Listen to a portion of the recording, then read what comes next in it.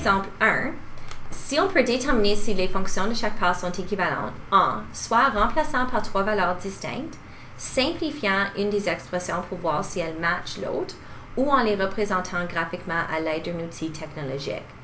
Maintenant, si on remplace par trois valeurs distinctes, on appelle ça une induction ou une preuve par induction. On est en train de supposer que si c'est vrai pour trois valeurs, ça doit être vrai pour toutes les valeurs. Alors, ce que tu fais pour la première méthode, c'est que tu choisis trois valeurs, comme 1, 2, 3. Alors, tu remplaces 1 dans F et tu calcules. Ceci te donne 1. Ensuite, tu remplaces 1 dans G et tu calcules. OK, alors c'est vrai pour 1. Maintenant, est-ce que c'est vrai pour 2 et est-ce que c'est vrai pour 3? Voici ce que tes calculs te donneraient. C'est vrai pour 3 aussi. Donc, on pourrait supposer que c'est vrai pour toutes les valeurs. Est-ce que c'est vrai avec 100% de certitude? Mais tu peux dire que tu es moyennement convaincu que c'est vrai. Essayons une autre méthode. Je vais faire la méthode graphique avant de faire la méthode algébrique. Donc, si j'ouvre GeoGebra, les graphiques sont un par-dessus l'autre. Donc, c'est vrai. Cependant, est-ce que c'est vrai pour toutes les valeurs? Si on regarde ici, on peut juste voir de moins 11 à 9. Est-ce que c'est vrai pour 500? Il faudrait que je continue jusqu'au temps que je vois la valeur quand x est 500. Ça semble être vrai pour toutes les valeurs, mais je ne pourrai jamais me rendre jusqu'à infini. Je suppose que c'est vrai. Je suis mieux décidé que c'est vrai que si j'aurais juste pris trois valeurs. Au moins ici, je peux voir visuellement que c'est un graphique par-dessus un autre pour plusieurs valeurs. Donc, je dirais ici que je suis comme 85% convaincue que les deux expressions sont équivalentes. Maintenant, je vais le faire algébriquement. Donc, je vais simplifier l'expression à gauche. Rappelle-toi que quand tu développes un binôme, et c'est binôme fois binôme, que la réponse est toujours un trinôme, à moins que c'est une différence de carré. Et si je simplifie ça, ça me donne 2x au carré moins x, qui est égal à g de x. Là, est-ce que je suis 100% certaine?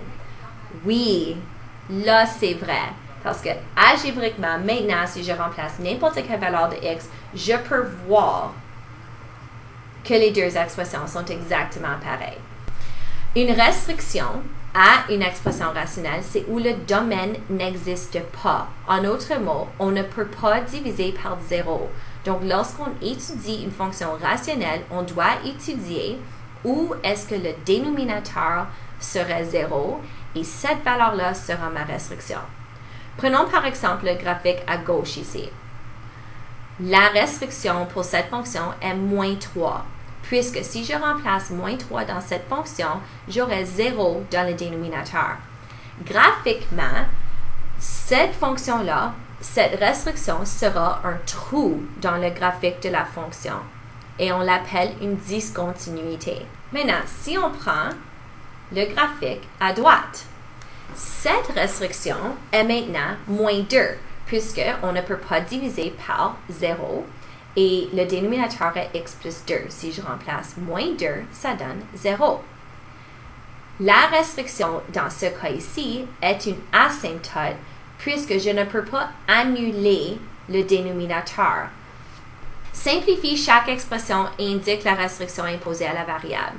Tu dois toujours commencer avec tes restrictions avant que tu simplifies. La restriction est définitivement à moins 3, puisque x plus 3 est le dénominateur et ceci ne peut pas être 0. Maintenant, est-ce que je peux simplifier cette expression?